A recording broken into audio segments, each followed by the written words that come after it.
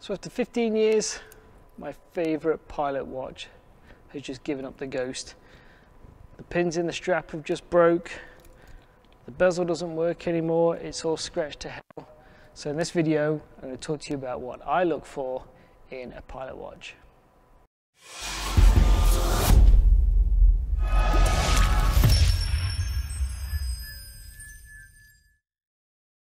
Hi, I'm Rick James from the Pilot Teacher, and today we're going to be picking a new watch. This was my baby. I've had this my entire flying career, but it's time for a new one. So over the last 15 years, I have found some really neat things and some really horrible things when it comes to a watch that you use in the cockpit on a daily basis. So let's go and have a look at what those things are that I'm going to be looking for in my next pilot watch. So why do pilots need a watch to even begin with? I mean, you just fly, right? There's actually a lot that you need a watch for.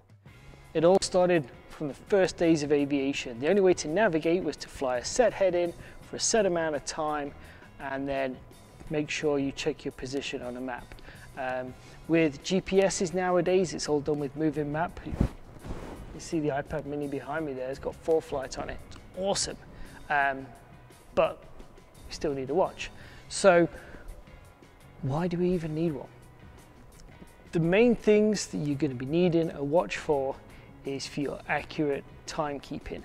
As a pilot, you have got to be ready for when that customer shows up. That means you've got to take that time and you've got to work yourself backwards. You've got to get the aircraft ready, you've got to get it fueled, you've got to get your flight plan done, you've got to get your flight plan filed, you've got to make sure that the aircraft is serviceable. You've all got to work back in time, and again, it all comes down to time. And having a watch that is accurate for a start and is reliable is paramount. So over the last few years, I've tried different watches. I've tried a smart watch, I've tried a cheap watch, I've tried a digital watch, but I always keep coming back to my trusty Citizen Navihawk watch. It's going to be tough to find the replacement, but I'm going to go and have a look at some different watches right now. So the things that I look for in a watch is it's got to be reliable, it's got to be durable. Depending on the kind of job you're doing, like I'm a bush pilot, so you know I'm out lifting barrels, I'm lifting long lines, cargo nets, you name it, so it's getting hammered, hence the reason why this one is scratched to hell. I like watches that are very easy to read at a very quick glance. Having too much stuff on the face can just be distracting. I want to be able to see the minute hand really easy. I want to be able to see the date really easy. Sometimes I've had some watches and the hands are so big that they block the date window. You can't see the date, and it's quite frustrating. And then you have to pull out your phone and have a look, and you kind of look like a bit of a tard in front of the customer when you don't even know what the date is. So easy to read, not much clutter on the face, easy to set the time and the date, especially if you are going to be a fixed-wing pilot that's going across country or across the globe. You need to be able to easily just set your watch. I had a watch that was such a pain in the rear end to set. Even just changing an hour time zone, like if I was going an hour backwards, I had to go through all the 24 hours to get to the hour that was just before. Why they just didn't put a button on it so I can go backwards an hour? I don't know. It kind of makes sense to me, but apparently not to the watchmaker. So one that's easy to set is so important. Comfortable, it's got to be comfortable. If your watch is too tight, like in summer when it gets hot, you know, my arms swell, and you know I can tell after a day of flying on fires, my arms are just swollen. And if my watch is too tight, then I got the imprint of my watch. So yeah, it's got to be comfortable. So durable, high quality, reliable, easy to read at a glance, easy to set. Kind of no-brainers really, but you'll be surprised how many watches that you may try over the years or have tried already that just don't fill all those requirements. So when you look at a watch, they can be really expensive. My Citizen Navihawk, I think, was about $500 even back then. But it's paid for itself. It's lasted me 15 years. Like, I've had cheaper watches and they lasted me 1 year. You know, I went to lift one fuel drum and it just broke. Or it got wet and it was supposed to be waterproof and water resistant and screen fogged up, and that was the end of that. So yeah, think of it as an investment, right? If you're going to be spending $80,000 on flight school, what's a couple $100 for a reliable watch?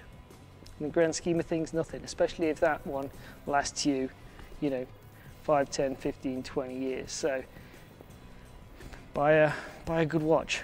We're going to go through some now, and I'm going to start off with some lower price ones, some higher price ones, just so you've got a bit of an idea of kind of what I look for in a watch. So this first watch is in the under $100 range, and so this one for under $100 is the Aviator N31S by Avia. And the one thing that I really like about this watch is it's so easy to read at a very quick glance. You know, the white hands against the black face, it's just quick. I can instantly see, bang, it's reading just after 10:08. Super easy. It's just a very clean watch. It's a chronograph, so it's got a nice, easy to read start, stop and reset feature, which is really good when you're a flight student and you're doing cross-country flights and you've got different legs that are certain times that you have to fly. I like to use my start, stop for my engine start, engine stop. So basically I start my stopwatch, start my engine, it runs until I shut the engine down. It works really good for that. It's got a nice easy dial, so you can easily set the time and the date. It's very clear to read at night. It's got a nice glow in the dark feature when you press the button, so it's very easy to read on night flights, because again, if you're a student, you're going to be doing night cross countries, you need to be able to look at your watch, and you don't want to get your flashlight out, which then wrecks your night vision. So this one's got a stainless steel strap. It's a 42mm case. And for under $100, I think this is a really, really nice watch. I think it would work really well in the cockpit. It's got really good reviews on Amazon. You can find the link to this one in the comments below. But yeah, it's a really, really good watch. The other watches that I've found in this price range that are pretty good contenders if I was going to be spending under $100 would be the Casio Aviator MTP 4500D-1AV or the Timex Expedition Pioneer. They both look really, really nice watches, and I like them. When I saw them when I was looking in this category, those are two that I would also look at. But if I was going to spend under $100, for sure it'd be the Aviator by Avia. So after I'd gone under the $100 range, I started to go, okay, well, let's see what the difference between a $100 watch and a $200 watch gives you. And the one that I really like myself is the Casio G-Shock Men's GBA 800. And I love this watch because it's got the G-Shock pedigree and durability. The G-Shock watches have been around for years. I've seen so many pilots with them, especially bush pilots. Why?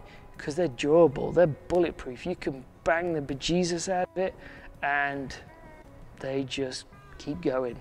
They're very easy to read. Again, this has got white hands on a black face. And the other thing that I like about this watch, which is similar to my Citizen, is that it's got a digital display as well as the analog hands. So you can instantly see the date, what day it is. And the really good thing about this is when you set your timer or your stopwatch on it, you can see it right there on the digital display. And it's nice, it's not cluttered with too much stuff. It's a really nice, clear display. Simple start, stop, reset functions for the stopwatch and the timers, which is what you want in flight. You don't want to be messing around with your watch. It's got very clear glow in the dark features. Again, perfect for your night flights. Don't want it too bright.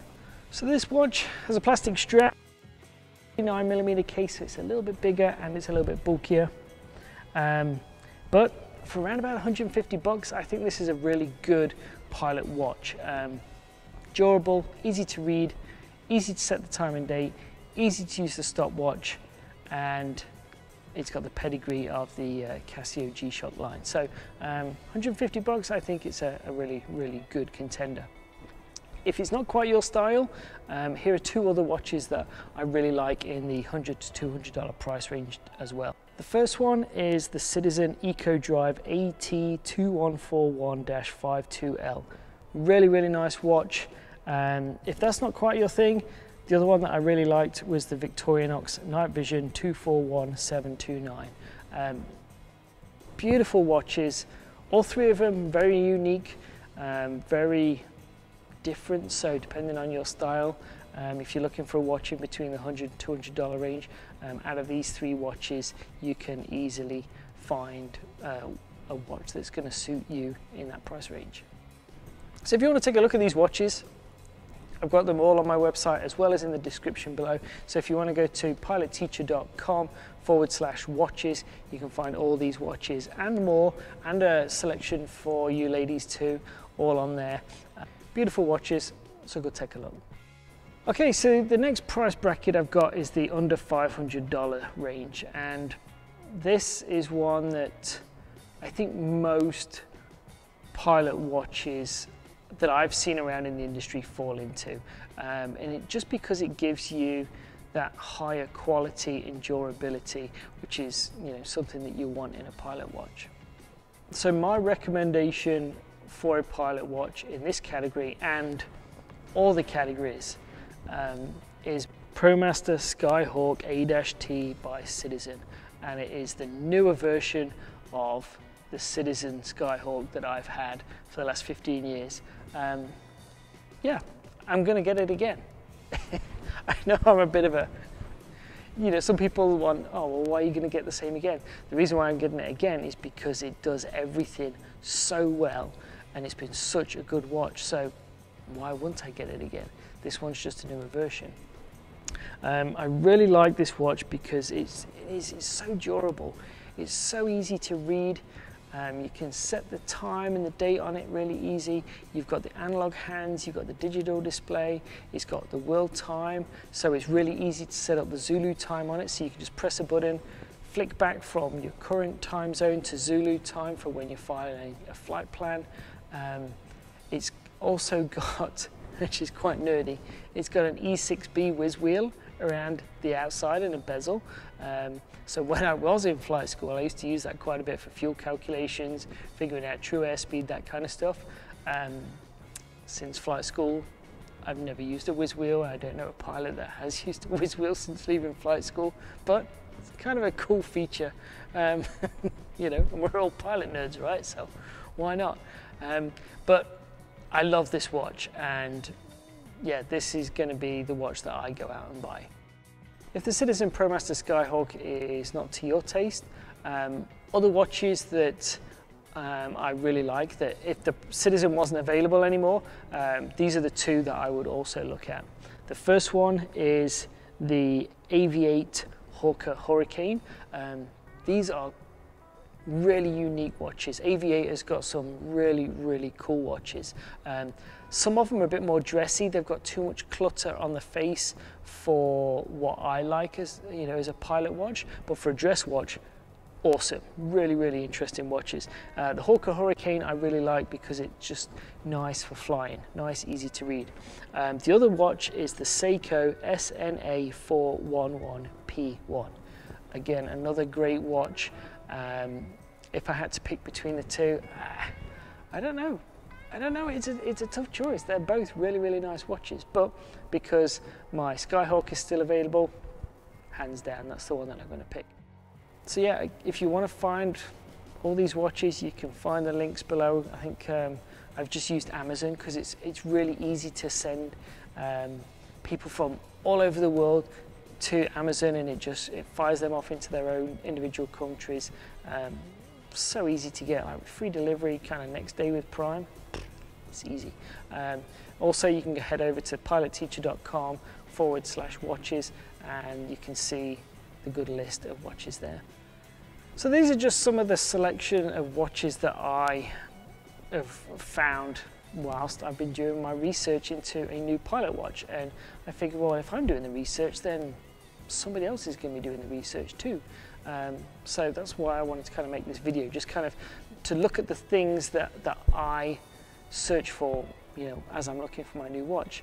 There's so many brands out there, so many different styles. The world's your oyster. You know, there's ones for females, there's ones for males, there's unisex watches, you name it. But the main things you have to remember to look for is easy to read, durable, high quality, reliable, easy to set, timer stopwatch functions. The rest of it is entirely up to you. My wife was asking me, because I was looking at my watches, and she looked over at my shoulder and she's like, so if I could have any watch, what would it be? So I showed her, and it was the Breitling Navitimer. And yeah, that's my dream watch. Then she saw the price of it, and it was over $6,000. She basically slapped me on the back of the head, told me to keep dreaming, because there's no way that she was going to let me spend $6,000 on a stupid watch, as she called it.